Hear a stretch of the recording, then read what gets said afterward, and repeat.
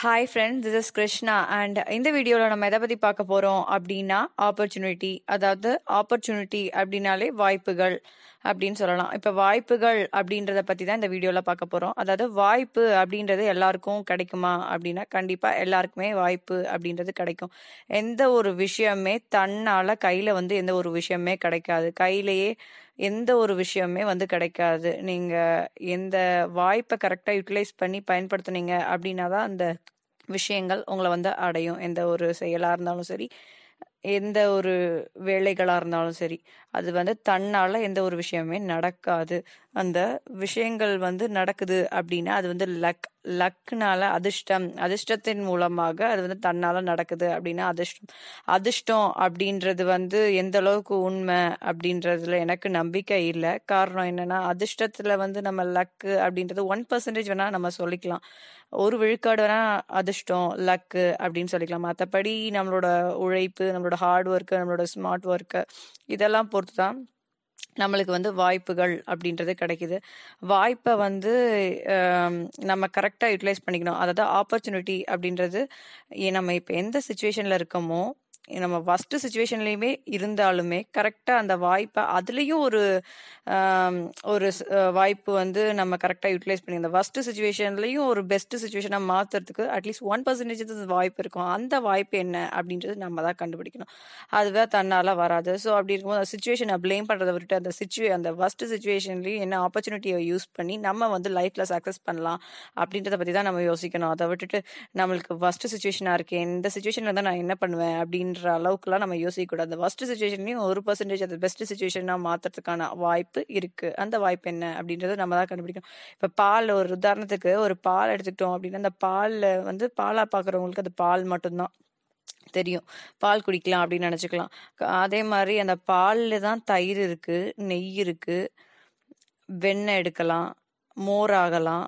அப்புறம் அந்த பால் தான் என்னெல்லாம் மாறுது, பன்னீராக மாறுது, பட்டர் எல்லாமே மாறிட்டு இருக்கு. அந்த பால்ல இருந்து இவ்வளவும் கிடைக்குது இல்லையா?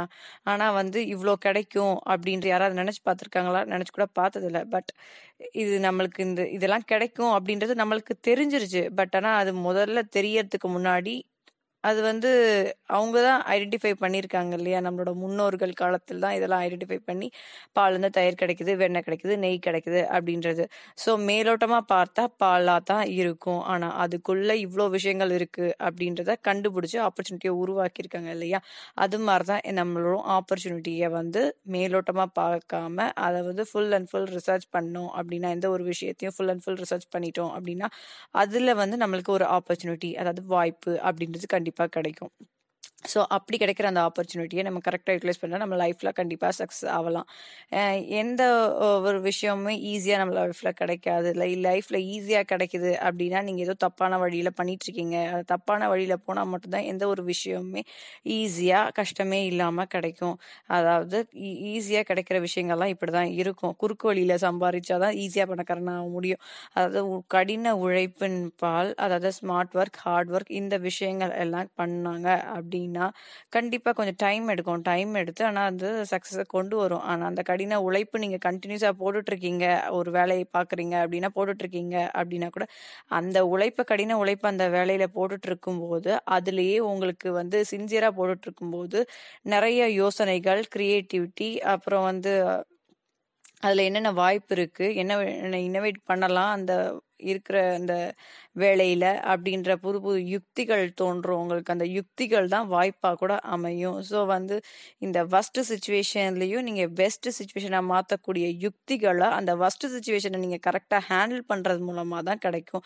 அதுக்கு அந்த ஃபஸ்ட்டு சுச்சுவேஷனை முதல்ல ஹேண்டில் பண்ண கற்றுக்கோங்க. அந்த ஃபஸ்ட்டு சுச்சுவேஷனை கரெக்டாக ஹேண்டில் பண்ணீங்க அப்படின்னா அதை ஹேண்டில் பண்ணும்போது இந்த ஃபஸ்ட்டு சுச்சுவேஷனை மாற்றத்துக்கு என்னென்ன வழிகள் இருக்குது அப்படின்றத நம்ம மூளை ஆட்டோமேட்டிக்காக செய்ய ஆரம்பிக்கும். அதாவது சப்கான்ஷியஸ் மைண்டில் போட்டுட்டீங்க அப்படின்னா அந்த சப்கான்ஷியஸ் மைண்ட் ஆட்டோமேட்டிக்காக அந்த ஃபஸ்ட்டு சுச்சுவேஷன் பெஸ்ட்டு சுச்சுவேஷனை மாற்றக்கூடிய நிலைமையை அது பக்குவமாக ஹேண்டில் பண்ணி அந்த ஃபஸ்ட்டு சுச்சுவேஷனை பெஸ்ட்டு சுச்சுவேஷனை மாற்றக்கூடிய யுக்திகளை, புது புது யுக்திகளை அது கண்டறியும். ஸோ அப்படி கண்டறியறது மூலமாக நம்ம கண்டிப்பாக லைஃப்பில் சக்சீஸ் ஆகலாம்.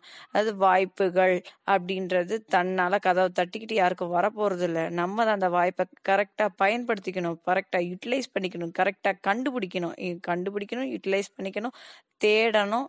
இந்த வாய்ப்பை வாய்ப்பை யூட்டிலைஸ் பண்ணி அச்சீவ் பண்ணணும் நம்ம லைஃப்பை. ஸோ இதுதான் வாய்ப்பு அப்படின்றத பற்றி இந்த வீடியோவில் நம்ம பார்த்து தெரிஞ்சுக்கிட்டோம். இந்த வீடியோ உங்களுக்கு பிடிச்சிருந்தா லைக் பண்ணுங்கள், ஷேர் பண்ணுங்கள், கமெண்ட் பண்ணுங்கள், மறந்து பெல் பட்டன் அழுத்திக்கோங்க. அப்போ தான் உங்களுக்கு என்னோட லேட்டஸ்ட் வீடியோஸ் கலெக்ஷன் எல்லாமே கிடைக்கும். தேங்க்யூ ஃபார் வாட்சிங் திஸ் வீடியோ. பை.